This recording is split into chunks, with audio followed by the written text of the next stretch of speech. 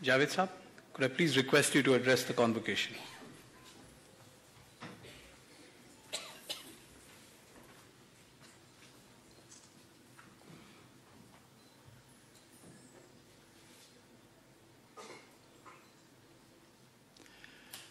दोस्तों, उन लोगों की बड़ी मुश्किल होती है जो बाद में बोलने के लिए आते हैं।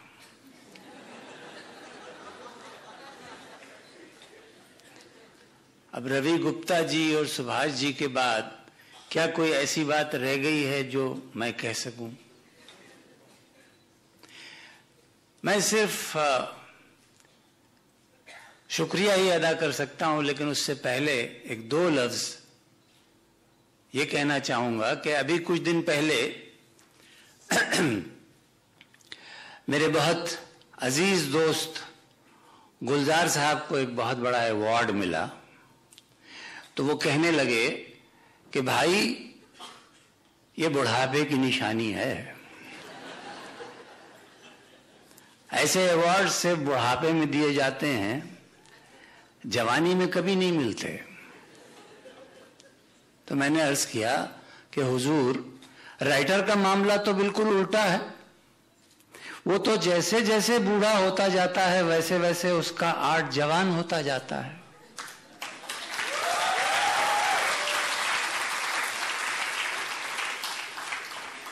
और जब ऐसा कोई अवार्ड मिल जाता है जैसा कि आज मुझे मिला है, तो बिल्कुल ऐसा लगता है जैसे उस जवानी के माथे पे सेहरा बांध दिया गया हो।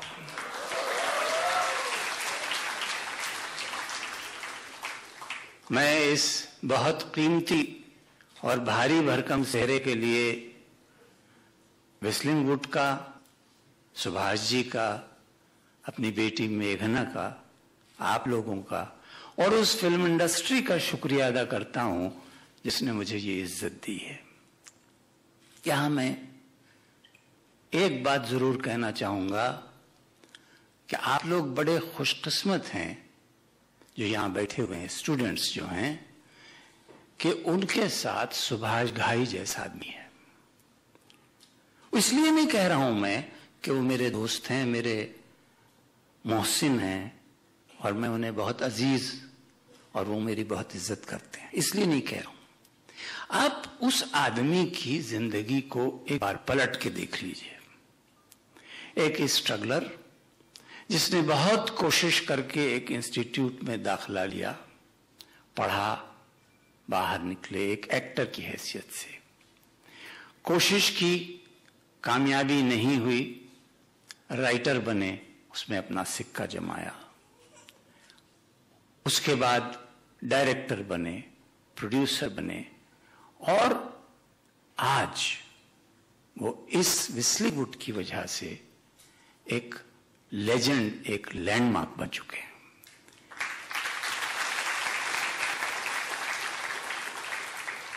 बात होती है कि हमको इंस्पायर होना है, किन लोगों से इंस्पायर होना है, कैसे इंस्पायर होना है। मैं समझता हूं कि आपके अपने पास, आपकी अपनी बिल्डिंग के अंदर एक इंस्पिरेशन मौजूद है। हम सब जानते हैं कि दिवाली तब तक नहीं मनाई जा सकती जब तक दिए ना हो, और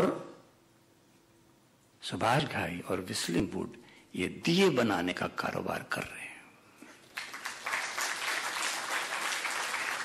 ये दिए जो पिछले कुछ साल से जल रहे हैं और अभी और जलेंगे, जब ये रोशन होंगे तो मुझे पूरा यकीन है कि न सिर्फ ये कि अपना नाम रोशन करेंगे, व्हिस्लिंग वुड का नाम रोशन करेंगे, अपनी फिल्म इंडस्ट्री का नाम रोशन करेंगे, बल्कि अपने मुल्क का नाम रोशन करेंगे। और इससे बड़ी रोशनी हमें और क्या चाहिए।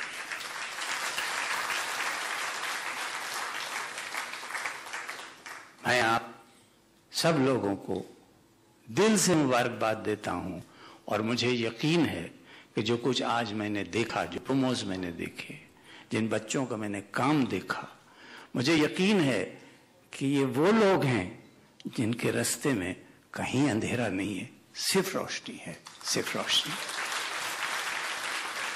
आप लोगों का बहुत बहुत शुक्रिया, सुभाष जी का बहुत शुक्रिया, वेस्लिंग वुड का बहुत शुक्रिया। और ये एहसान कि मुझे कमल हसन जैसी शख्सियत के साथ बिठाया गया और साथ अवार्ड दिया गया, ये दोहरा एहसान है जिसे मैं हमेशा याद रखूंगा। Thank you very much.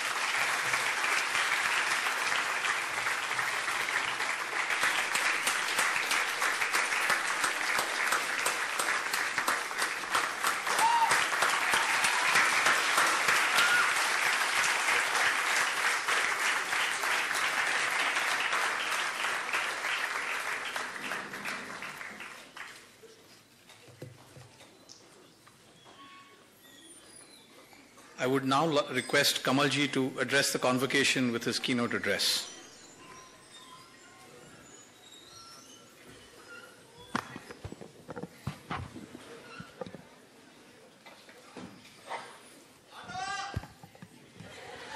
Thambi, vanakkam.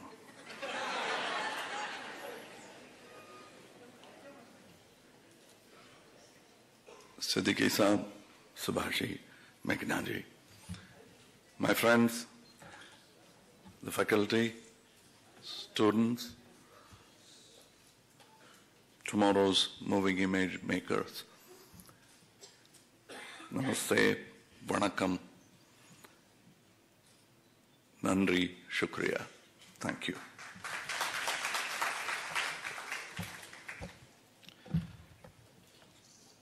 I thank Hariji for introducing me, sometimes me to me.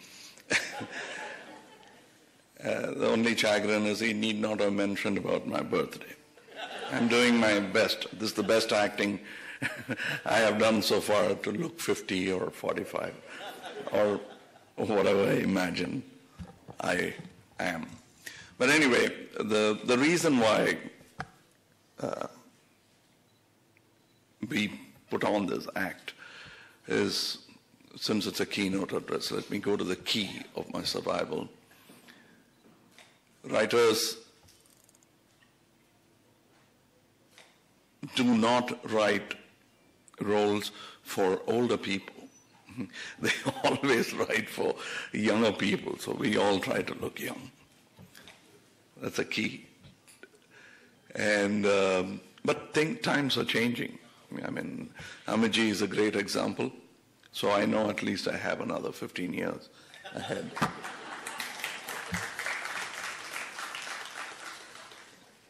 And I'm very nervous. I'm very comfortable with question answers, where I'm asked questions and I get angry or happy and I answer. These keynote addresses, speaking from the podium, pontification, is something that I'm not good at. I might meander, but then you asked for it. So here I go. I'm, as Siddiqui Saab said, there's nothing much to say when the best of your mentors have spoken here. As Subhaji rightly said, please, for whatever you believe in, heaven, earth, or whatever, for that sake, do not believe that you have completed education of cinema. That would be your undoing. And fortunately, not going to school has permanently kept me in a state of apprehension and trepidation that I have to learn more. A little degree and that square hat on my head would have ruined me or spoiled me.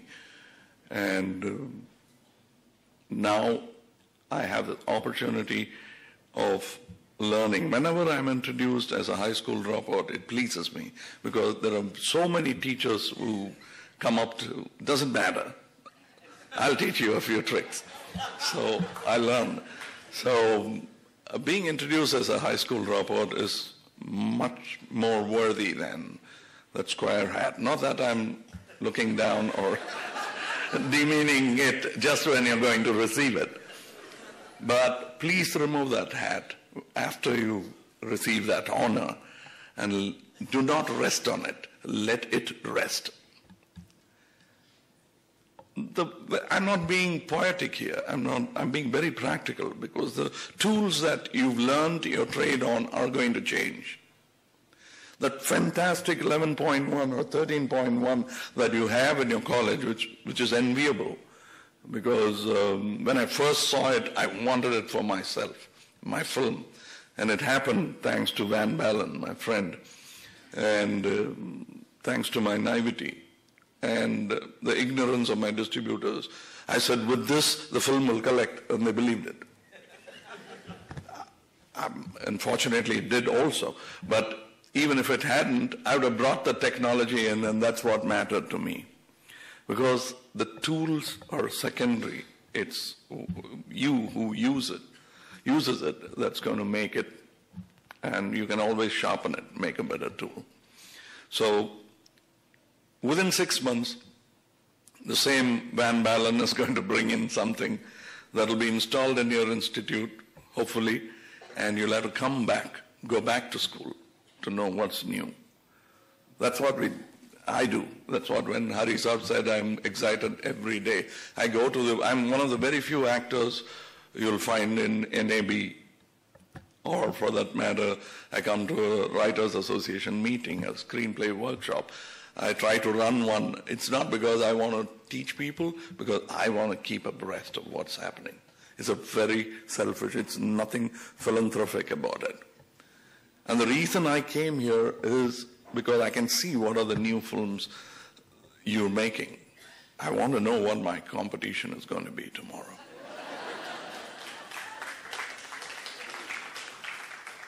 And believe me, I have an injured leg, so making it shake is not good.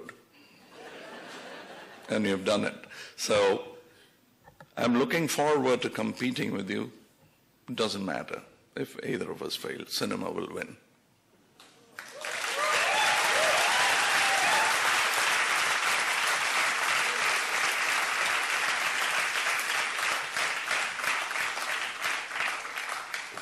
I remember when my late friend Balamendra, I'm very angry with him for making very less number of films. He's not here to defend himself, so I can really show my anger.